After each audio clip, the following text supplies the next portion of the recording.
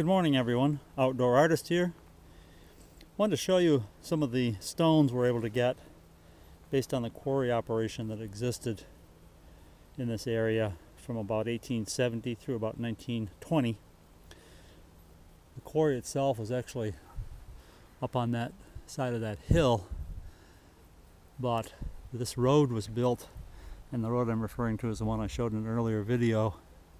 That was used to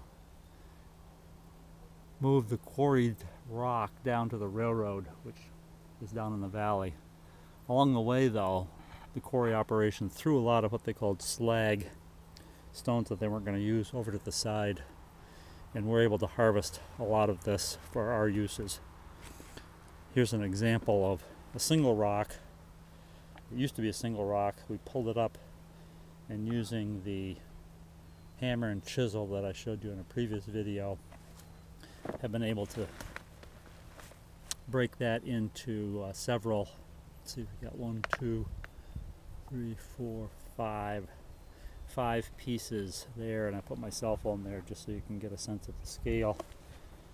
This one that's under my feet nearly is even bigger and thicker, so that'll probably produce 7 maybe of the same thickness, about an inch and a half thickness. I just have to get some help even getting that one up out of the ground, since it's a monster. So this sort of situation exists throughout our property back here next to the quarry road.